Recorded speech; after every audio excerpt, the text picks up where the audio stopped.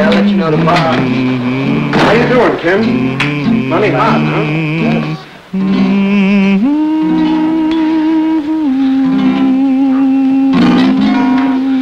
Good old Sarge nursing his baby. Hiya, Sarge. Hiya, fellas.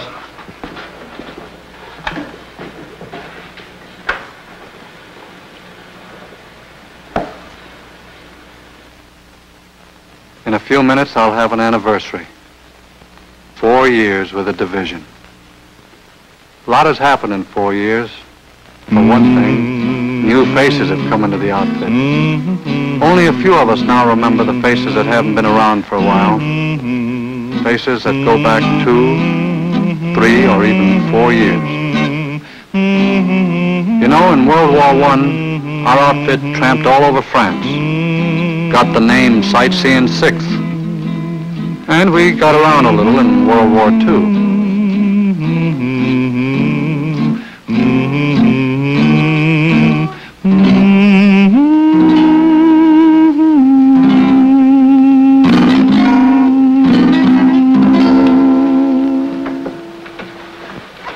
Sarge, how about some singing?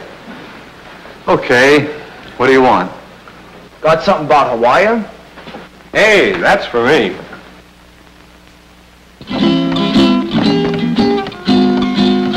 A hula dance is a pretty sight to see, soldier, and a hula girl is nice beside the sea. Yes, the 6 had a good look at Hawaii. But when we shipped out, it wasn't only hula girls we were leaving. Oahu was amphibious training. Plenty of it. And we didn't mind leaving. We had talked about the war. We were trained for it. Now we had to get moving. Going over, we thought it was going to be Australia. But it turned out to be New Guinea, Milne Bay. But the war isn't all glory. It's hard work to do. The Joe who's squeezing off the trigger needs 1,000 men to see it through. Guys who work and who march together sing strong and free. 1, 2, 3, 4. 1, 2, 3, 4. Beautiful New Guinea. Rich golden sunsets. Tall palm trees with coconuts, all you can eat. And fine California weather, day after day. So this was home. Started to set up housekeeping and meet the neighbors. It was a pretty comfortable routine. If this was life in the Southwest Pacific, it wasn't as bad as they said it was going to be. But after a while, the usual thing happened. Somebody remembered our name, the Sightseeing 6th, and we had to move again. We had just gotten nicely set up in our jungle home when we were involved in a trip up the coast to Maffin Bay. It was a routine move. We wouldn't go in fighting. But when they put K rations in our hands and said we'd occupy defense positions, we started thinking. Didn't take long to find out. 2 days later, that first battle. First, we were walking. Then, creeping. A lot of the time, we were hugging Mother Earth.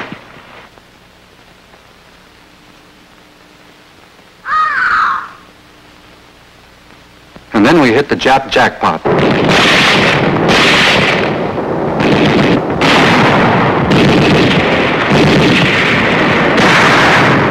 Lone Tree Hill. Silliest name for a hill you ever heard of. The 6 hit the bloodiest 10 days of the New Guinea campaign.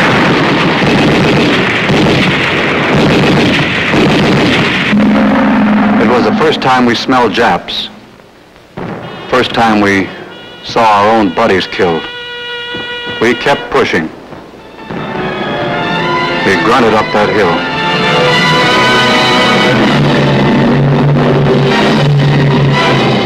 The closer to the top, the hotter it got.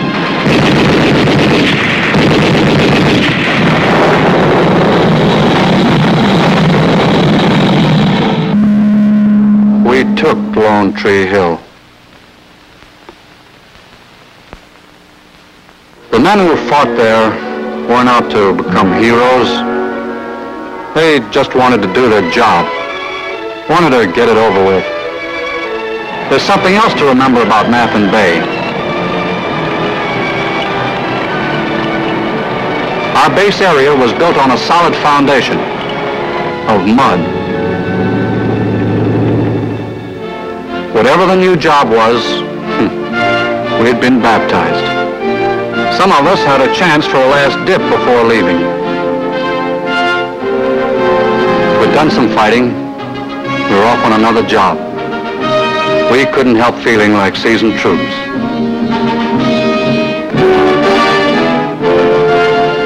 Next step, way out on the western tip of New Guinea, Sansapor.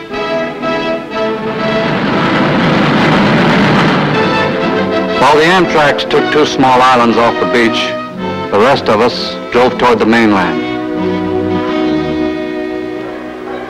It was a cool gray dawn, a little quiet, and very wet.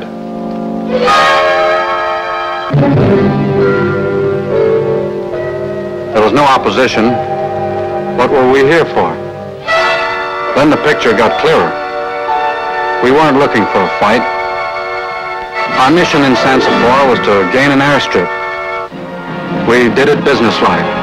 First a beachhead, then up the coast to secure our right flank.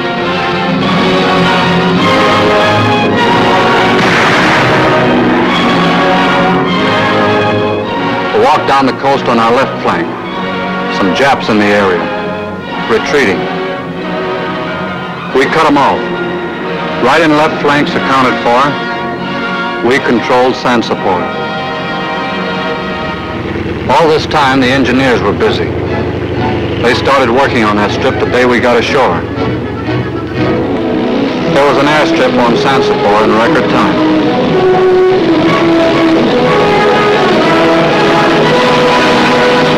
Soon the flyboys were getting the lowdown on their first mission. Well, Colonel Spencer told you that this is our first mission out of Sansapor. The 6th and 9th will lead, the 7th attached. Takeoff will be at 0940. We'll deal with the target at 12 o'clock. We'll go from Sansapor to Dampier Strait and then direct to the target. You have 2 squadrons, and they'll go down and strafe after they fly cover for you to the target.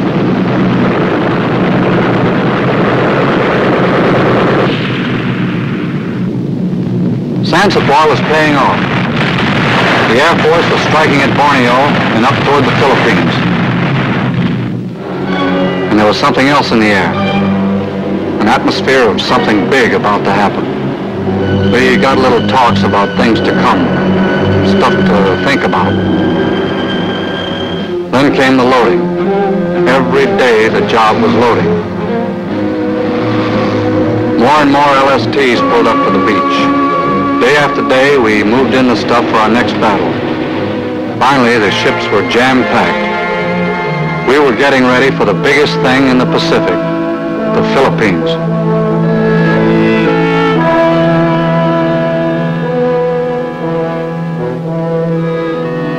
Sansapor wound up the New Guinea campaign. The victory was duly recorded, and the sightseers set sail from beautiful New Guinea, paradise of the Southwest Pacific, hoping never to return again.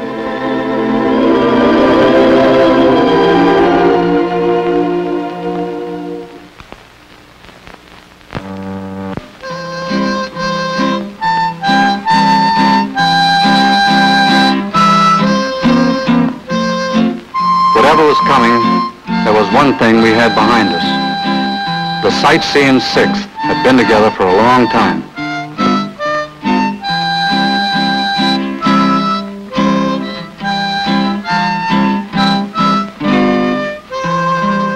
In one briefing after another, they gave us the details.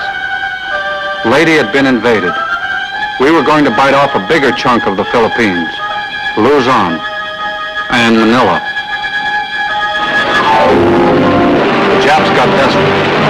They tried to head us off with kamikazes.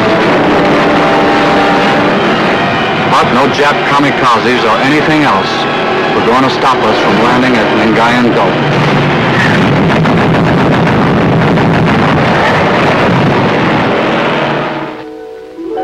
Before the attack, an evening like any other evening in the tropics.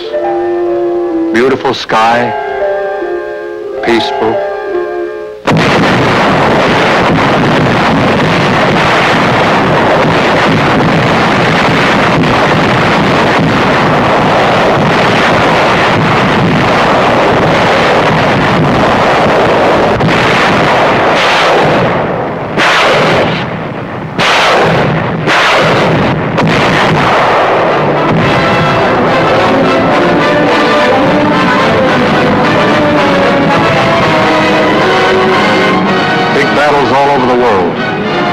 This was ours coming up. The long battle for Luzon.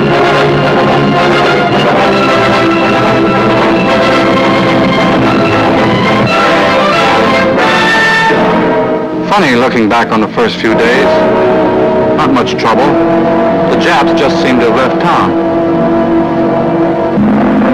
But the Japs were pretty close, just off our left flank. They were out to blast our beachhead. To silence those guns, one of our combat teams went into the hills. They call it the Purple Heart Valley Campaign. Started seeing casualties, old friends.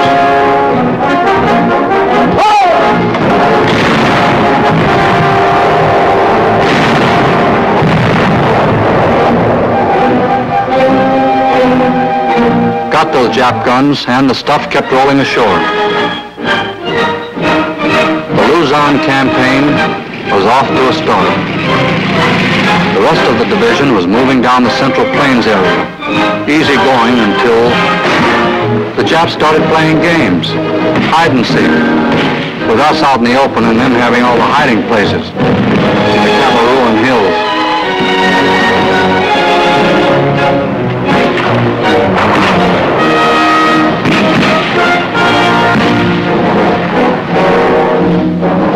On the way south, there was one little town being softened up for us by airstrikes, a town called Munoz.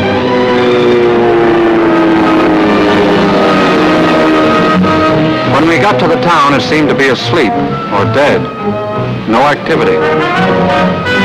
Then Jap tanks and infantry. The first blow made us duck.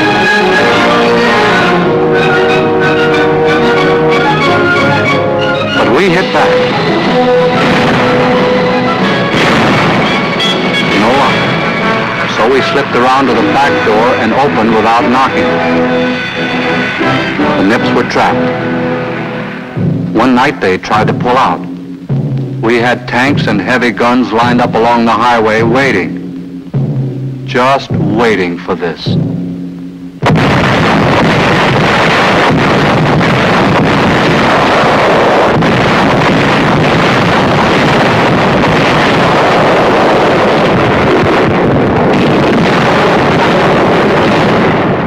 We ran out to take a look. We had knocked out the biggest collection of Jap armor ever encountered. You can say this about the sightseers. Give them a job, anything, any place, they'll do it. Drive across Luzon, split the Japs in half, check. Drive to Bataan, check. Crack the Shimbu line, well, that one can't be checked off so quick. With Manila taken by the 1st Cavalry and the 37th Division, The danger came now from the mountains east of the city. The Japs were high up again and behind the Shimbu line.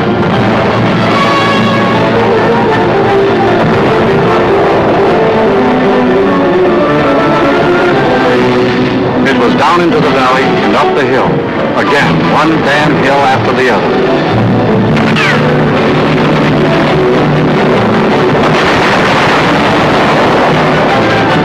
We gave plenty and got plenty.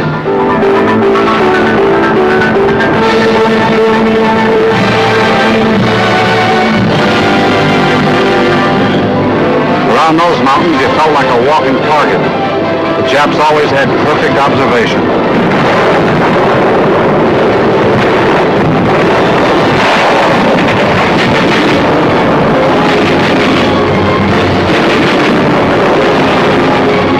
The direct approach was knocking us out. We decided to set out on a new tack.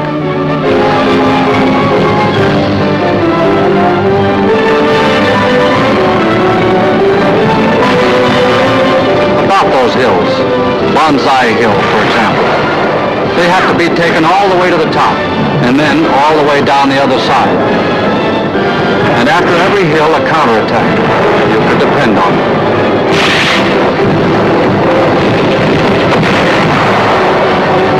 Well, after 112 days of this stuff, we cracked the Shimbu line. We were pulled out for a rest. But some jobs came up. MP work in Manila, check. Guarding highways, check. Mop up the central Luzon area, check. A nice rest. We came back from the rest to watch the Air Force burning out a trail force into the north. We went after General Yamashita and his Imperial Jap headquarters. Just follow Highway 4. Highway 4, especially those days, was not a good highway.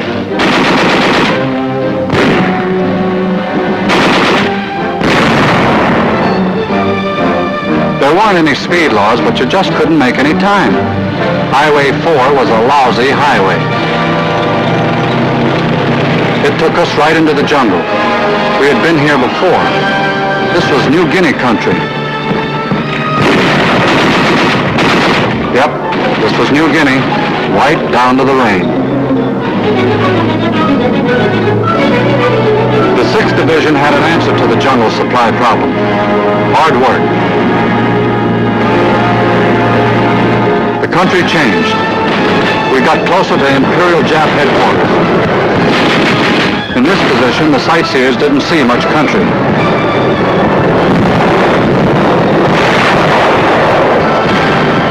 The fighting was getting tougher. We kept moving forward, cave by cave. General Yamashita had his back to the wall in northern Luzon.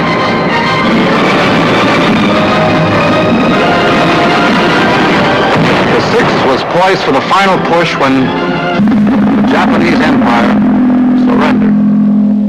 But the word was slow getting around to the Japs. So at the end of the war, the sightseers were the most heavily engaged troops in the United States Army. We didn't get to take part in any formal surrenders.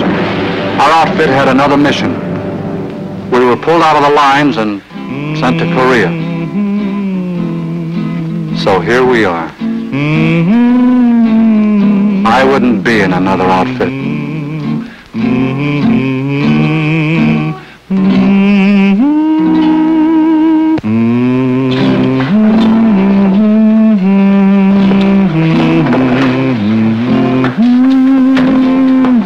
Take it easy, Captain.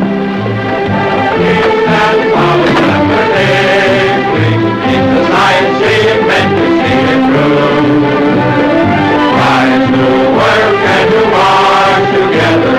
Sing strong and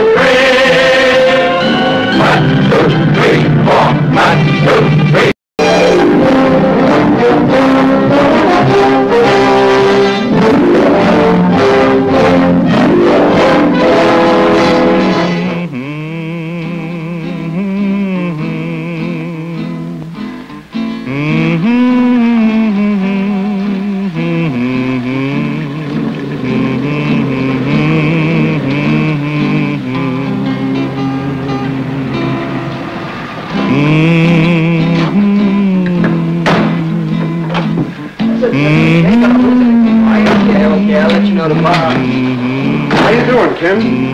Plenty hot, huh? Yes.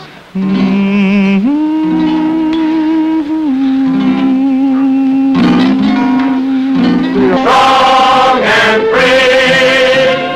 1, 2, 3, 4.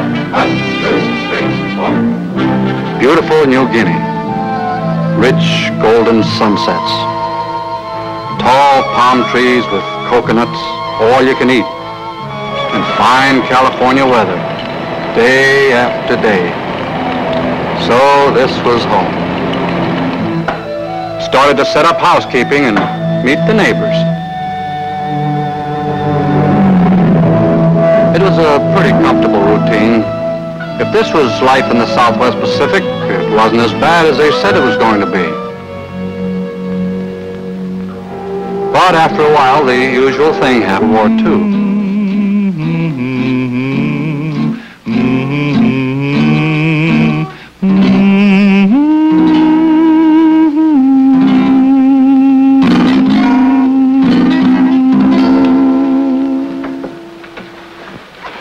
Sarge, how about some singing? Okay, what do you want?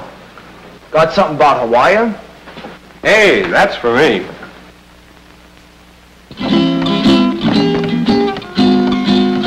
A hula dance is a pretty sight to see, soldier, and a hula girl is nice beside the sea. Yes, the Six had a good look at Hawaii.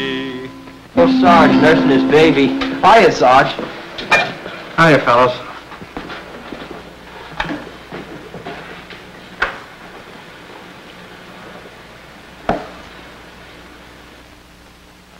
In a few minutes, I'll have an anniversary.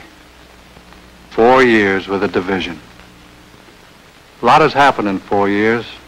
For one thing, new faces have come into the outfit. Only a few of us now remember the faces that haven't been around for a while. Faces that go back 2, 3, or even 4 years. You know, in World War I, our outfit tramped all over France. Got the name Sightseeing Sixth. And we got around a little in World... But when we shipped out, it wasn't only hula girls we were leaving. Oahu was amphibious training. Plenty of it. And we didn't mind leaving. We had talked about the war. We were trained for it. Now we had to get moving. Going over, we thought it was going to be Australia. But it turned out to be New Guinea, Milne Bay. But the war isn't all glory. It's hard work to do. The Joe who's squeezing off the trigger needs 1,000 men to see it through. Guys who work and who march together sing